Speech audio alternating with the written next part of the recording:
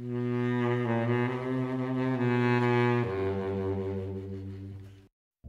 lifeblood of organized crime is our rackets. Rackets are where we make most of our money. Control one and it'll pay you every day. But each racket is part of a bigger business. We call this a crime ring. There are all kinds of crime rings out there.